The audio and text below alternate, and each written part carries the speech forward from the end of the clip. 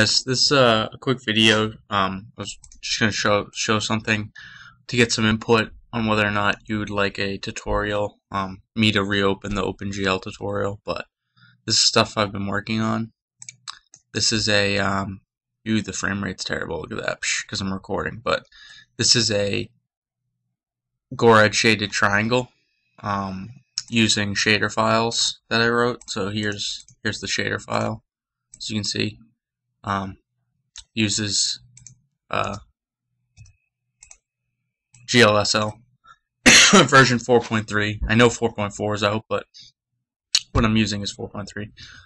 And this is actually not even needed anymore. And here's the fragment shader. Fragment shaders, if you don't know, are, if you're familiar with DirectX, basically fragment shaders are the equivalent of pixel shaders. So I just input a color from the vertex shader and then output that color. So each vertex gets colored across the triangle.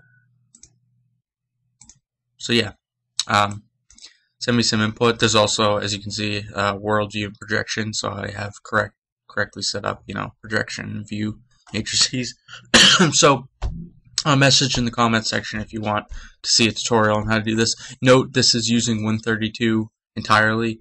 It's not using glut or anything. So this is I set this up specifically for Windows because some people find it difficult to figure out how to get OpenGL working with a Windows OS system. So there you go. Thanks for watching.